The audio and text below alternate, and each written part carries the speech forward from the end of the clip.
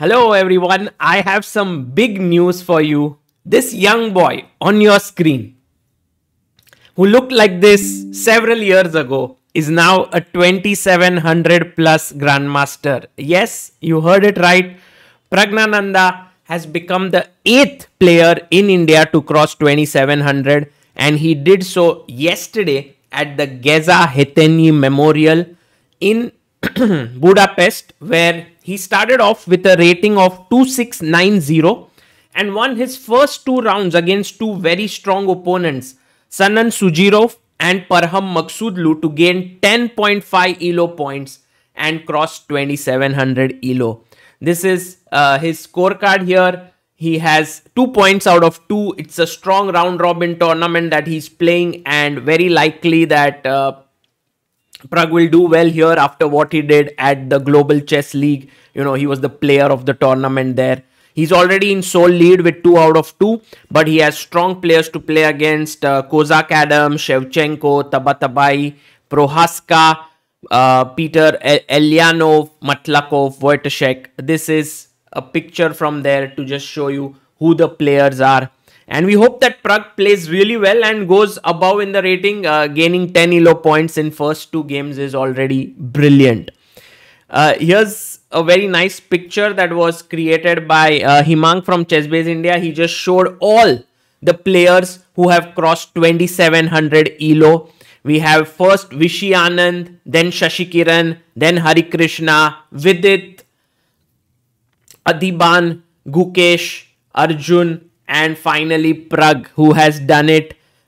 Many of the people said, oh, we are surprised that Pragg had not crossed 2700, because many of them thought he already has had results which sort of warrant him to be about 2700, but it finally happened here. So let's have a look at the game of Praggnanandhaa that made him a 2700 plus player. It was against Parham Maghsoodloo, and Parham is a very strong player. He's rated 2719. So it was a strong challenge for Pragg. He was playing with the white pieces. This was the second round of the tournament. So let's have a look at the game. Pragg opens the game with 1 c4 and Parham goes e5. Knight c3, knight c6, English opening, 4 knights out on the board, g3 fianchetto, and he plays the reverse Sicilian. Takes, takes, bishop g2, knight b6, castles, bishop e7, a3, castles, and b4. This has been played several times. In fact, this was one of my favorite setups to play with the white pieces. Mihail Marin, the very famous grandmaster, had written a series of books on this line, and I was very inspired by that. So I used to play this. Parham, of course, knows his theory and is not scared of the fact that white can push b5 in this position. Black jumps in, and you can't win this pawn because of the bishop jumping here, and it is game over because the knight is coming to c2 next. White is busted. So you can't win this pawn just as yet. Pragg first goes d3. Now f6. Parham defends the pawn. Knight e4 played. Queen d7. Rook b1 in the position. Rook b8, just in case, you know, later when knight c5 is played, you take, the pawn does not hang. So prophylaxis there. Bishop comes to b2, a6, queen c2 played. And now Parham starts to go a bit wrong. He goes bishop a2, forcing Pragg's rook to a better square. In fact, even rook d1 was a good idea, because here d4 is a very powerful break for white. But okay, he goes rook c1, and now it was very important to get the bishop out. Let's say bishop d5, and position is fine. White is slightly better, but he blunders here. He goes queen e6. And here it is important to find the move that Pragg played. You can try to pause the video and think, what should Praggnanandhaa do here? Important moment. So Pragg finds this very nice move, knight e d2. And in some ways, the bishop is trapped here, because you can't go to b3, you can't go to c4. If you go to d5, I will simply push my pawn to a4 and force you back there when your bishop is in trouble. So I think queen f7 is something that you can try. to get your bishop back here, but then I will close the path of your bishop, and then eventually you may have to give up your bishop here, which would lead to a completely minus position, because I can even push your knight away later. So these were some of the problems here, but I think Parham had some ideas to play on the queen side. He said, it'll take you some time to still trap my bishop. Before that, I will create the play. Now, Pragg could have gone b5. That's also a fine move, which makes me feel like a5 is not the best decision, because it's not like Parham missed something. A5. I mean, a5 per se is okay, but the idea with bishop a2 already went in the wrong direction. So, Pragg actually found the best move. B takes a5. Knight a5. And now played this move bishop c3. So he's attacking the knight. The knight was defended. And now, let's say, for example, if you get tempted to snatch a pawn. Let's say if you take, and take here. It's after bishop a3, black is okay. You know, that is a playable position. Also, just to note that here, taking this pawn is not a great idea because of rook f c8, and already things are not looking that great for you. So bishop c3, rook a8, and now Pragg found a move which I would like you to find. Pause the video and think what to do. Pragg finds this very classy move, bishop h3, very cool move. And the point is, if you take here, I'll take first on a2, check, king here. And then I'll take on a5, and then I'll take on c7, and I'm pawn up, and you are in big trouble. You know, if rook a3, I have queen b2, and if you play bishop a3, there are many ways, but rook b7 looks good. So bishop h3 was a great deflection. Queen went back, but now he took, and queen takes c7, and all of a sudden you realize white is just up a pawn without much compensation.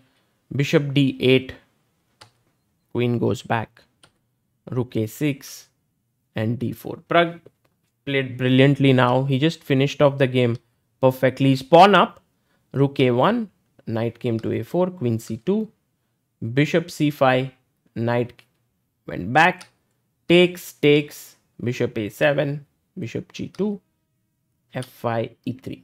So once everything is solidified, now this is a weakness, your pawn up. So rook d1, rook d5, strong move, rook c6. He brought his queen to d2, and now rook b5 attacking here. Already big trouble. So in this position, Parham went sort of desperate, played f4. Pragg took the pawn, f takes e3, and after take on f7, he resigned, because if you take here, then I can play rook takes a7, and I'm simply a piece up.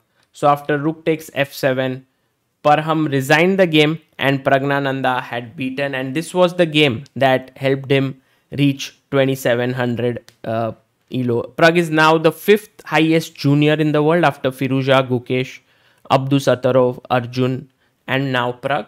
And also he becomes the 6th Indian right now to be in 2700. We already have Vishy. Number 2 is Gukesh. Number 3 is Vidit. Number 4 is Hari. Number 5 is Arjun. And now Pragg is already on 2700. Pragg becoming a 2700 put both me and Amruta yesterday in some kind of a nostalgia mode, because we've been following the journey of Pragg from this moment. I think this was the first time we met him in 2014, when the boy was just 9 years old. And this was one of the first pictures of Pragg that went viral. Later on, there are many pictures. I would make a separate video on it, but just to share a few today. He became the world under 18 champion in 2019 when he was just 14 years old. It was a very proud moment. Amruta made this sort of edit with the Indian flag. You know, whenever you see Pragg with the chessboard, you always see him happy, sort of, you know, in great mood and great spirits. I think that's really wonderful to see. This was a beautiful game that is on our channel, Anand versus Pragg 2018. Pragg was just 13 years old, and then in the post-game conference, it was both of them with very smiling faces. The entire family, wonderful family, Ramesh Babu, Nagalakshmi, Vaishali, and this was taken in 2020 at the Kramnik Gelfand camp. The entire family. Another very nice picture of Pragg. His mother taking a picture before the round.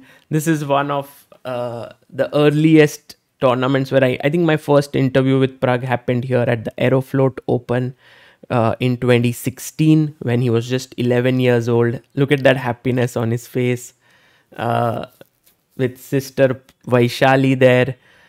This was at the World Championship in 2021 where Pragg got to make the first move in the game of Carlsen Nepo, and he's sitting at the board.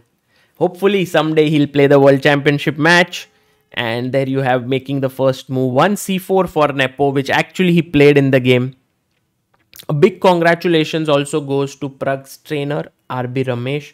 He has been absolutely instrumental in Pragg's growth. This was back in 2018 when I went to Ramesh's house to commentate on World Championship match, and Pragg was there. Pragg has been like a rock solid support to both Pragg and Vaishali.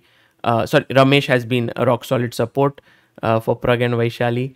And there are many pictures. This is the picture of him winning the Arjuna award recently. A beautiful picture of Nagalakshmi kissing Pragg. This is him with his parents after the Arjuna award at Lyon in Spain. Pragg, after he became the Asian champion.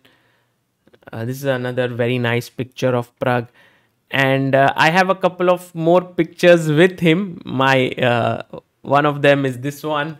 Look at Pragg's expression there. And this was one small edit made by Amruta.